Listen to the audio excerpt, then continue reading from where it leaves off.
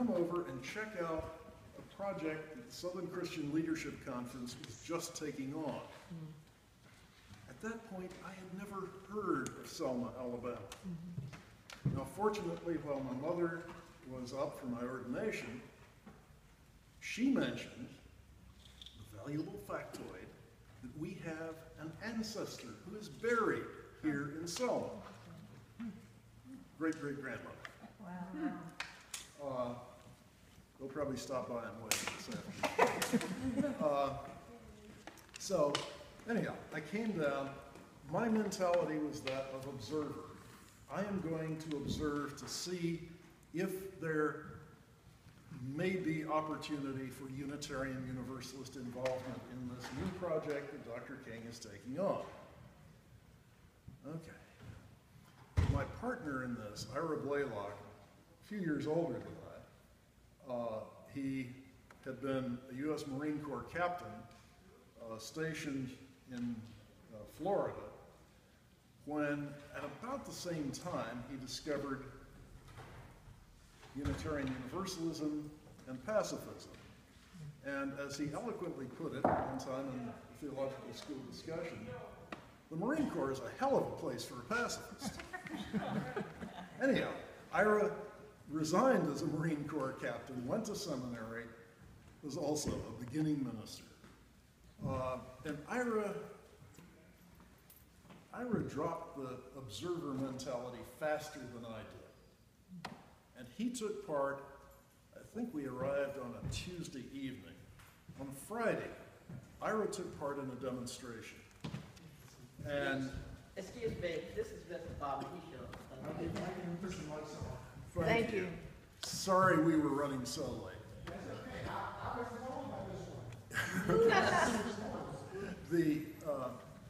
Ira was arrested. The group was arrested, booked, and released on personal recognizance. Apparently the jail was full. So when they announced that there would be another demonstration, at this point I'm not sure whether it was Monday or Tuesday. I think it was Tuesday following. But okay. People who live in Selma, when they demonstrate, they're risking everything. You know, obviously lives, injury, but also home, job, all sorts of relationships. I'm from someplace else. I have this airplane ticket home in my pocket for much less risk. I need to do this. And besides, sounds like they're doing catch and release.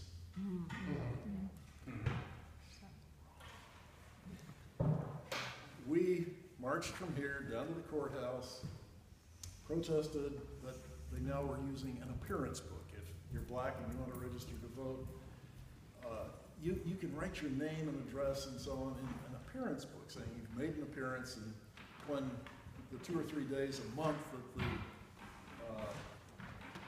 voter registration was open, you could appear and presumably get toward the front of the line.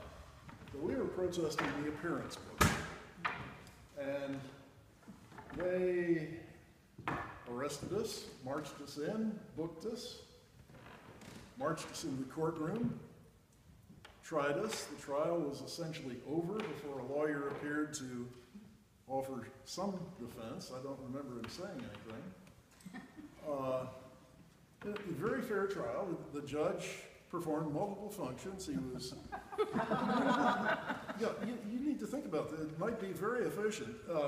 He was judge, he was a prosecution witness, and an assistant prosecutor, prompting if they forgot something. I guess he asked, well, I don't remember us asking if there was any defense. Might as well not have been.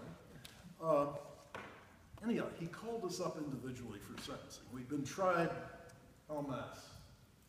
Talking about a fascinating law system here in Dallas County in '65. Sounds good to me. And he tried us as a group. He did identify, yes, this is the mob of people I saw outside on the sidewalk. That was his part of the prosecution testimony. called us up individually for sentencing. And I did mouth off. Most people were smart enough not to. I did cite that the president in his State of the Union speech had spoken of the need for all Americans to have voting rights. I spoke of the fact that I was not an outsider with an ancestor buried here in Dallas County. Good. Hey, you're in the South, it works. It didn't do anything for me there, but it's a factor. And the judge had a question for me, which suggests that they had acquired a certain amount of information about these two people who had wandered in from out of town. He asked if I preached civil disobedience to my congregation in Boston. Fortunately, just a week or two before, I had, in anticipation of a trip south, spoken about the uses of nonviolent civil disobedience. So I could say, yes, Your Honor. And here was my text. It didn't alter my sentence. We were all sentenced to 5 days in jail, $50 fine, fines not paid, be worked off at $3 a day at hard labor. We were never asked for any labor, hard or soft. We were never asked at the end of 5 days if we wanted to pay the fine. Actually, we served 7 days of the 5-day sentence. Is math different in Alabama? White math, maybe. Anyhow, that's how I got here. Thank you.